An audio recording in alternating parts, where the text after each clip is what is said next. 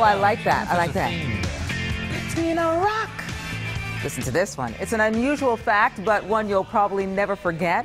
One North Georgia town is responsible for 2/3 of all the headstones in America. We're talking about Elberton, which is known as the granite capital of the world.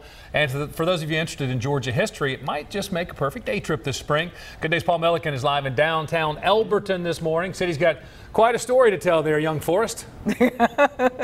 Life is like a box of chocolate. I sure do, yeah. Good morning to you. I got my granite, too. It's older than I am. Got my chunk of granite this morning. Hanging out downtown right now in a beautiful downtown square. If you haven't been here in a while, there's a lot going on. There's the Samuel Elbert Hotel and the White Plate Restaurant, newly refurbished. That just opened in January of last year. It looks great. You've got the courthouse back there as well. So this downtown area has great bones and a lot of great things happening in the present and the future. However, for this morning, I want to go back to the past. Now, think about this for a minute. A lot of times on TV, you see these stories these days about controversy around Confederate monuments, right? You see that all the time. And it feels like a very modern issue. Well, it turns out it's not a modern issue at all. It was happening here in Elberton more than 100 years ago, and it actually helped launch an entire industry.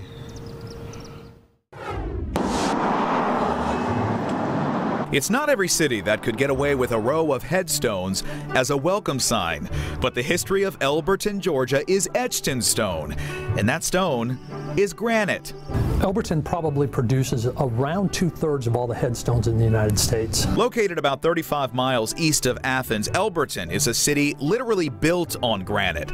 A river of rock runs under this town, both pristine and plentiful. You're talking about a vein of granite that's 35 miles long, it's about 6 miles wide, and it's about 2 to 3 miles in depth of solid rock. So there is an abundance of granite available, some of which we'll never ever probably get to. But before Elberton was the granite capital of the world, with more than 40 granite quarries, this was just a southern town rocked by a scandalous statue. Somewhere around 1895-6, there was a group of women that were interested in preserving the memory of the Confederate veterans who had passed.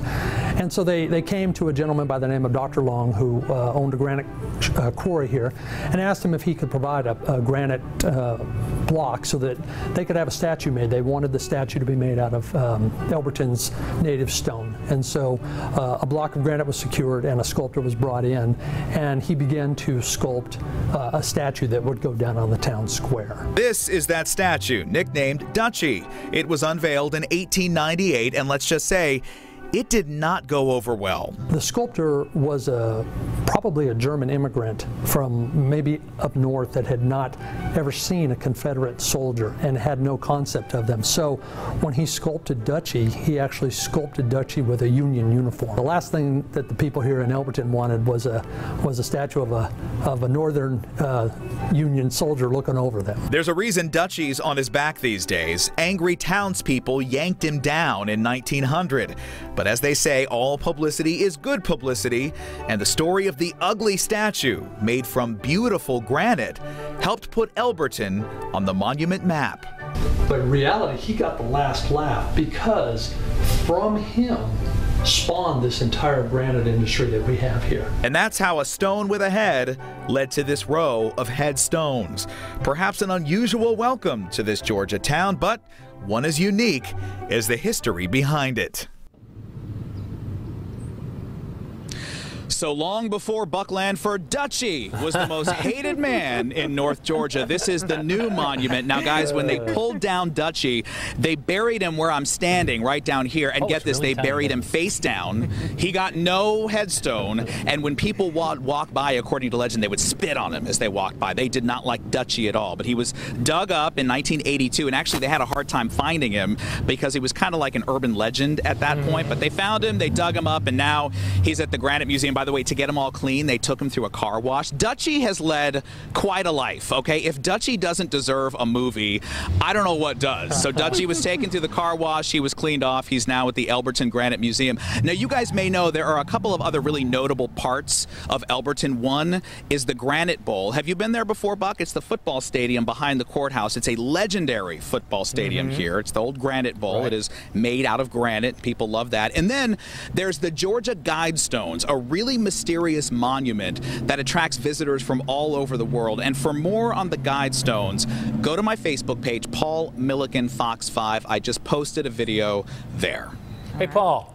You know, I know a lot of times when you go do these kinds of stories that people will end up giving you gifts. Did they give you a Milliken headstone as a gift this time?